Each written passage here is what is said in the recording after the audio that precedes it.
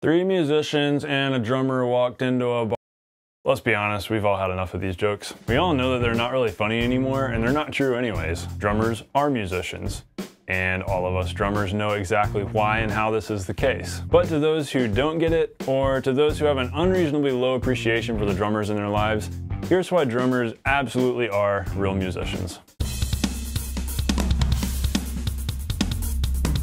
Hey everybody, welcome to the Non Glamorous Drummer. This is a channel that's all about giving you the non-glamorous tips and topics of the trade to teach you the skills that really matter to help you become a better drummer. If you haven't subscribed, I really hope to earn your subscription. Alright, first off, our obvious disclaimer. Are there drummers out there who aren't musicians? Yeah, probably. There are probably plenty of drummers out there who call themselves drummers, but who just hit things and music doesn't happen. It's very possible that they're playing the drums, but they're just making noise, and they're not actually great musicians. But we're not talking about those guys. We're talking about good drummers, drummers who put forth the effort in their playing to work on their craft and who listen to things around them and who really strive to make music hitting the drums. So here we go, 5 reasons why drummers are real musicians. Number 1, dynamics.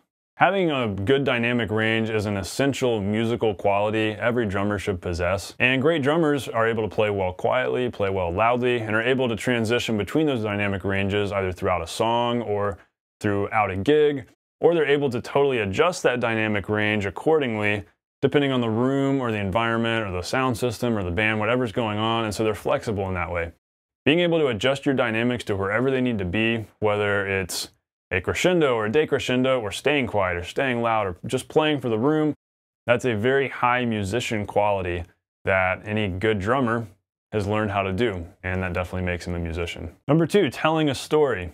A good drummer tells a story throughout his groove, his parts, his fills. Yeah, the singer might be telling a literal story, and that's where the listener's ear is going to go, but our job as a drummer is to support that, and along with the other musicians to support that story and build moments of tension, build up to a climactic moment, and so that all comes down to playing the right parts, the right grooves, whether it's less notes or more notes, leaving space or filling space, playing this certain fill here, that certain fill there.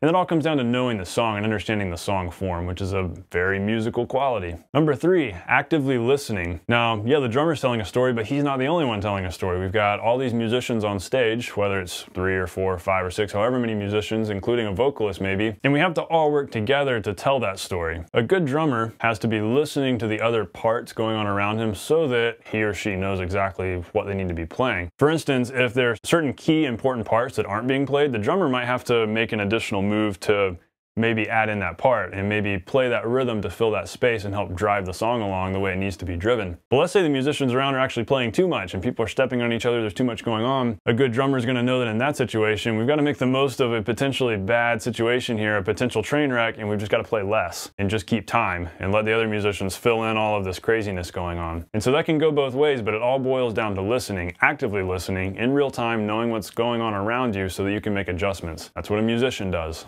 Number 4, and here's a nice, deep, nerdy, musically conceptual topic here. Number 4, in tune with melody and harmony. A good drummer is very in tune with the melody, what the vocalist is singing or what the lead riffs are, and the harmony, the chords and the chord changes. Oftentimes the drummer's job is to tie together the harmony and the melody. What I mean by this is that a lot of the parts we'll play will have a lot to do with the chord changes. Like if there's a chord change on the end of 2, we might either be accenting that or offsetting it. A lot of the accents and hits and things within a groove are playing off of those chord changes. Now the chord changes are often sort of based off of the melody and are helping to support the melody and the phrasing of that melody and the tension and release that results from the melody. We as drummers have to pay a lot of attention to the melody because we don't want to step on it. We don't want to step on a lead line or step on a vocal and detract from that crucial element of the song. We want everything we do to support that melody, to support the lead riffs, and to support the harmony going on. And so that's why I say we're sort of bridging a gap, fitting in between there. Now, without going into a whole lot of detail here, this is something I think about a lot and something I'm working on in my playing, but it just involves a lot of listening and understanding how the vocalist is phrasing something so that we know when those moments of tension and release are coming,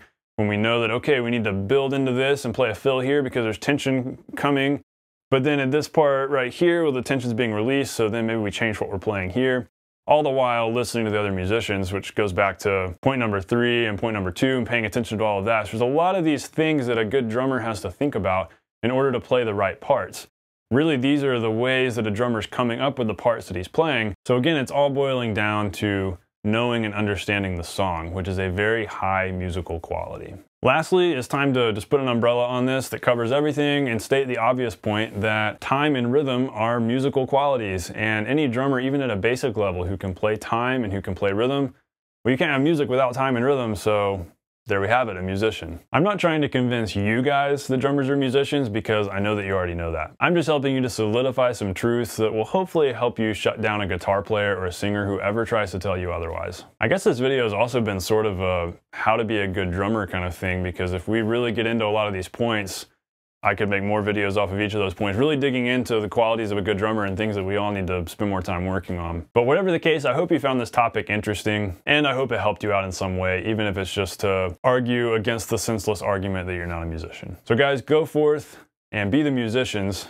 that you're called to be. As always, guys, thanks for watching. Subscribers, thank you for supporting the channel and for watching all of my videos. I really appreciate you guys. And hey, before you go, I have something new to give out to you guys. I've created a practicing guide worksheet. It's called Why You're Struggling to Get Better at the Drums, and it literally outlines step by step the process you can go through to help you make progress day to day in your practicing. We talk about finding time to practice if you feel like you have no time, finding what to practice, how to make the most out of your practice time, and eventually how to get more done with less time, so practicing efficiently. We talk about all that here in this little workbook. It's free. Click on the link in the description. Go check that out. If you feel like you've had any trouble in your playing, just making progress every day, or knowing what to practice, or you feel like you have no time to practice, this is for you. Go check it out. I guarantee you it's going to help you out. And even if you feel like you've gotten your practicing together and you're able to make some progress, hey, the booklet's free. You've got nothing to lose. Go check it out. Maybe you can pick up some extra tips and advice just to help you get even more efficient in your practicing process, because we all want to get more done in less time. Either way, click on the link in the description. Go pick that up. It's free. I think it'll help you out. So guys, thanks for watching. I hope you all have a great rest of your weekend. I will see you next week.